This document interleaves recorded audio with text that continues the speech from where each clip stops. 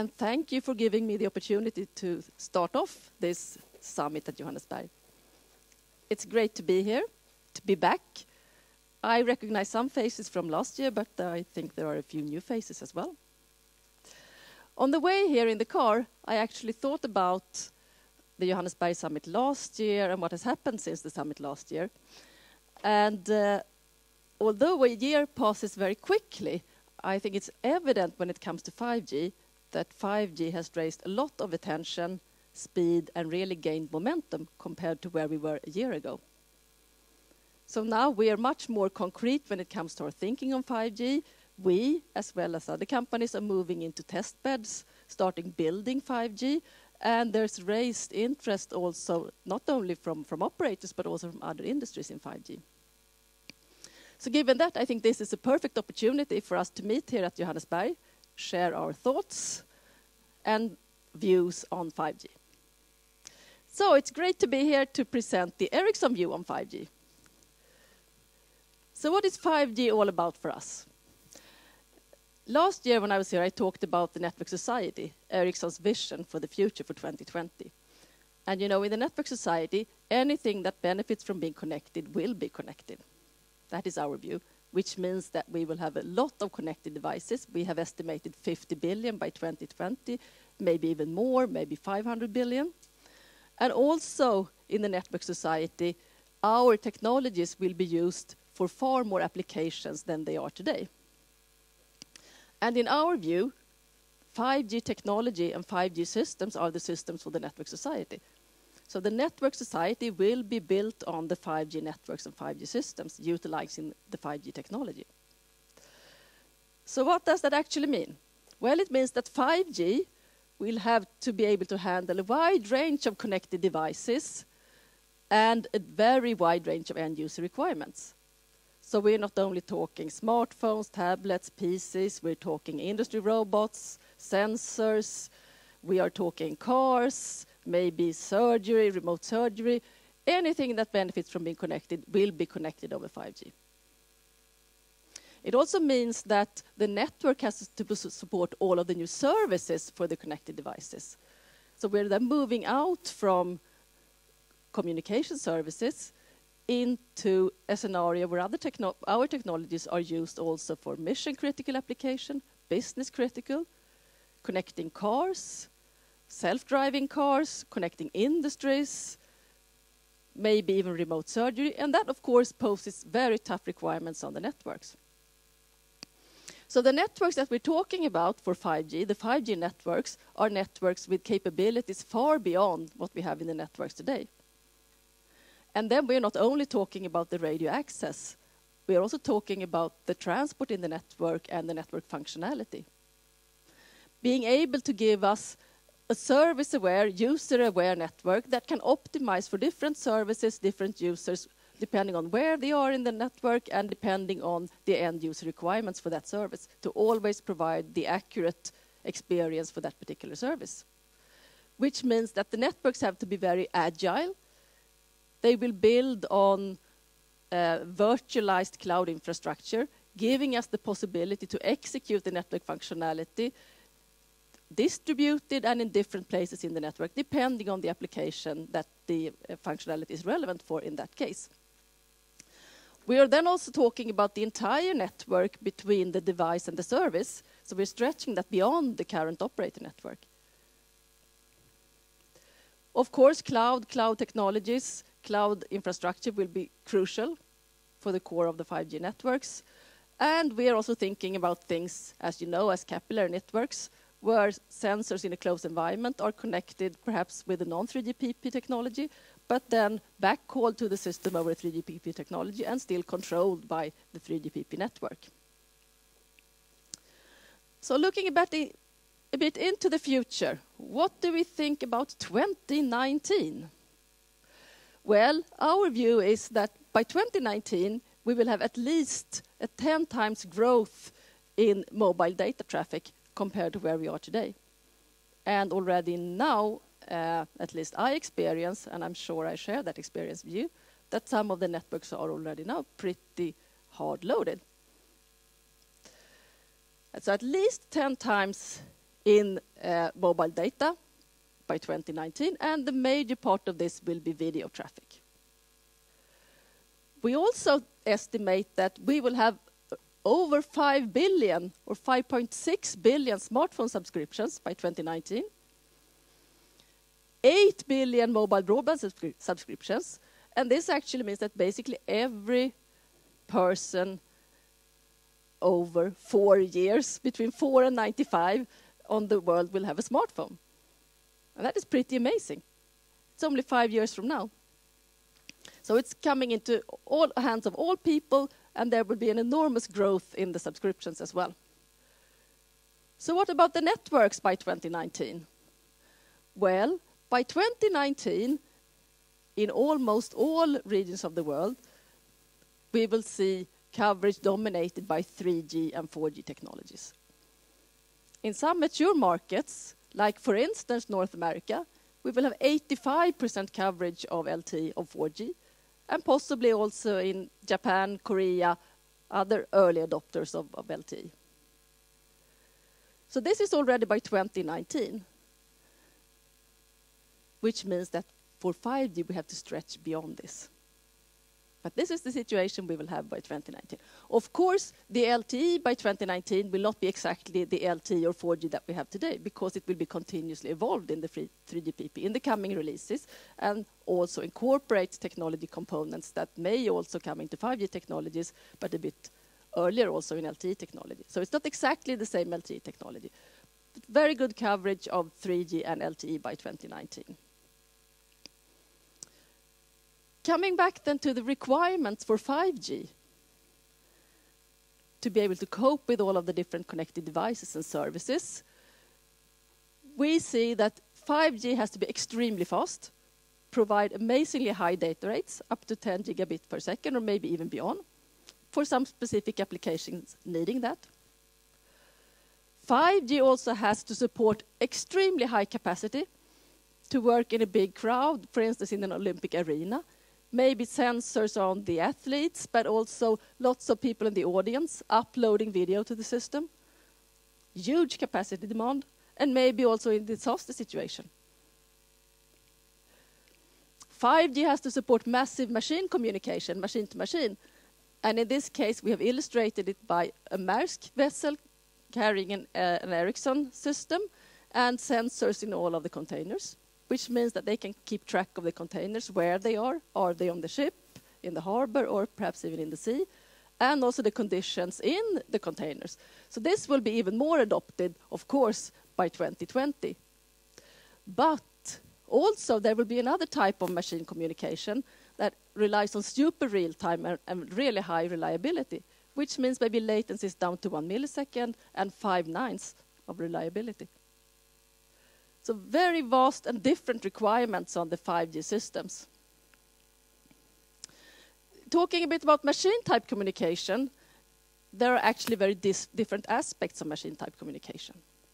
One aspect is, of course, the more massive numbers, low cost devices, small data volumes, low energy, and the system, of course, has to support that by providing very long range, low protocol overhead, scalable access, and an affordable solution to connect all of these small sensors.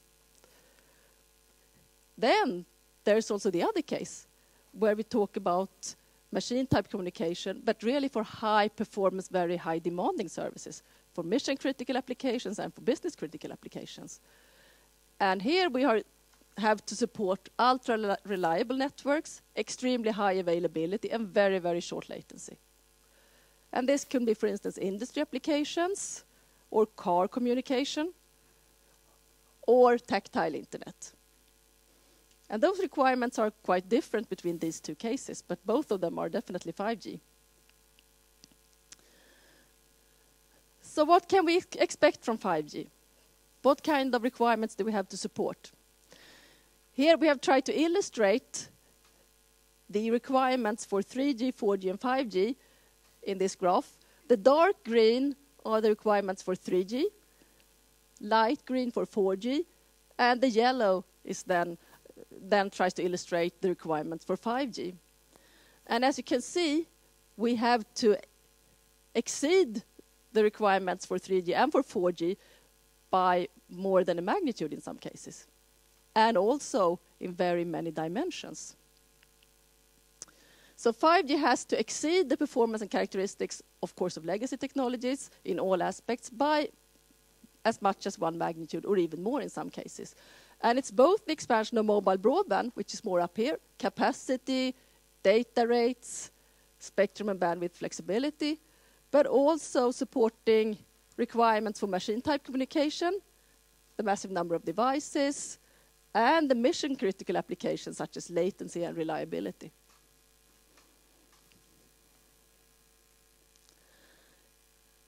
If we are talking about supporting extremely high data rates, extremely high capacities, we will need more spectrum. Of course, we will need to go up in bandwidth, and that may be very difficult to fit in the lower frequency ranges. So talking about 5G, we see that there is a very wide spectrum range that may be relevant for 5G, stretching from where we are today up to beyond 10 gigahertz, up to 30 gigahertz, and maybe even beyond that. So from where we are today up to millimeter waves may be relevant for 5G spectrum. And then the question is, will this be one radio interface for this wide frequency range? Well, our view is that, as you know, and we talked about this previously, that 5G builds on the evolution of existing standards, but then also complementing with new technologies. So our view is that in the frequency range, basically from where we are today and up to perhaps 30 gigahertz, it will be an evolution of the 5G cellular access, giving us higher performance, higher coverage, and extending the characteristics of the 5G cellular access.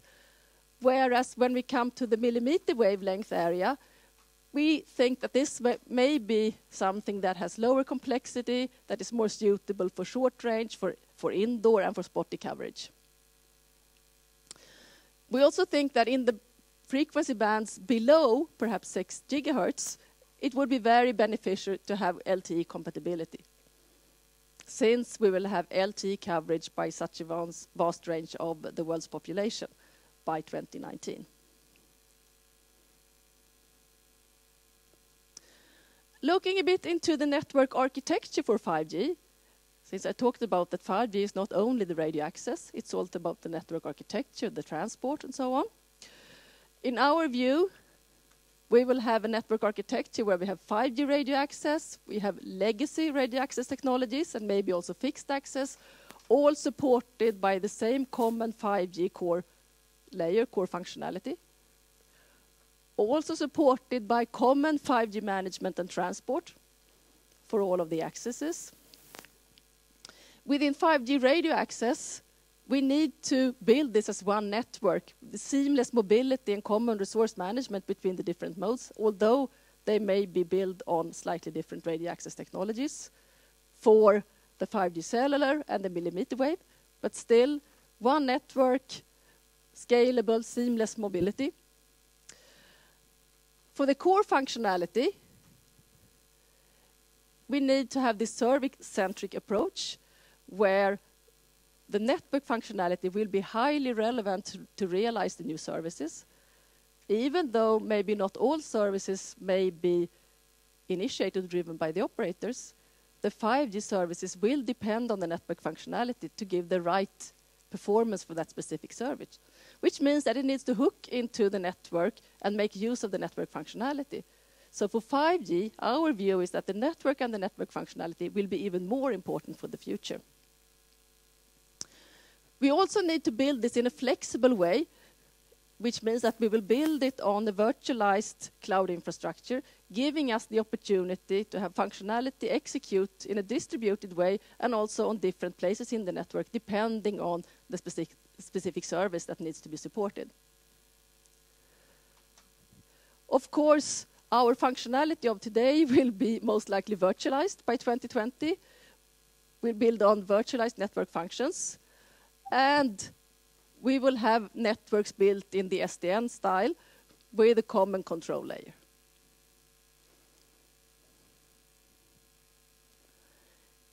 We are now moving into building test beds together with other companies, and I think we may hear more about that later on today, also by Nakamura-san. And why are we building test beds? Well, of course, it is important for us to start early, to learn. See what are the difficulties with building a 5G system. To investigate what are the propagation aspects in these high frequency ranges. We will build a test bed on around 15 gigahertz as the first step, and that will be ready before year end this year. And of course, to demonstrate high data rates.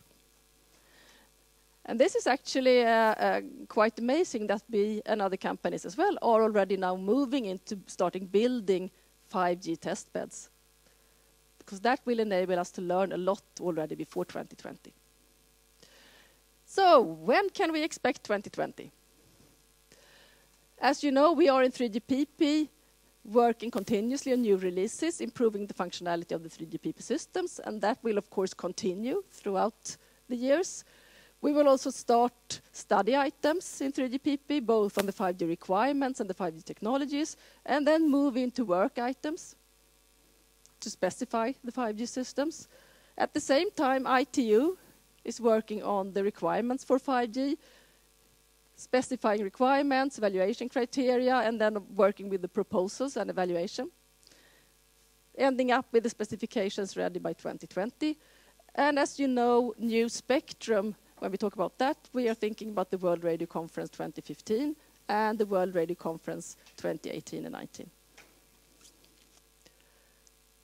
So to summarize, I think we are, it's really interesting to see the attention that 5G is now catching, not only amongst us, but also in other parts of the society. And I think we're moving ahead. I think we know a lot more than we did a year ago when we were here. We have learned a lot, and we are learning even more. So we are in good shape to meet the market and society needs by 2020. It will be a combination of evolving the cellular technologies plus adding new technologies for the high frequency range, but also adding components, of course, into the cellular frequency bands. And we have been working with 5G research for some years now, both within Ericsson, but also in, for instance, the METIS project and in other projects. And we are now moving into test beds. And the first test beds will be ready before year end. And that will be really interesting to see what we learn from that. Thank you.